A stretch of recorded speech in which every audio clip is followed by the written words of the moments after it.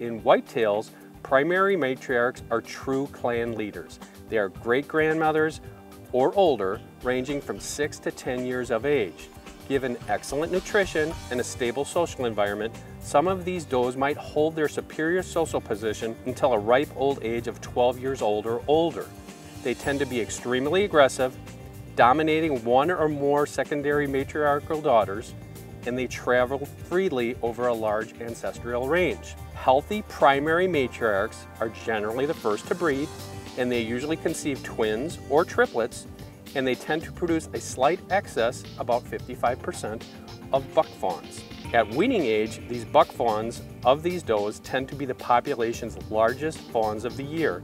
They might also be enormous for their age if litter mates died early in life.